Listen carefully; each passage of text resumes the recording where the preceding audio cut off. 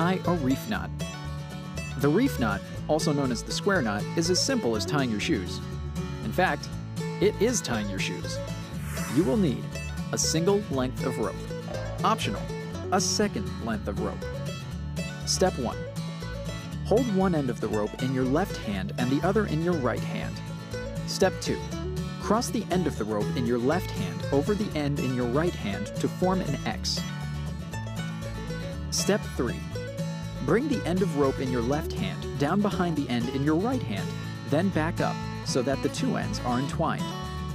The left hand rope is now in your right hand and vice versa. Step 4. Use your right hand to pass the same end back over the end now in your left hand, forming another X. Step 5. Bring that end down behind the other end again and continue pulling it through the loop that forms. This knot can also be tied using two separate ropes, joining them in a hitch. Step 6.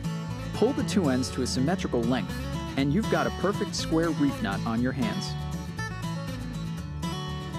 Did you know? A helpful mnemonic device to tie this knot: left over right, right over left.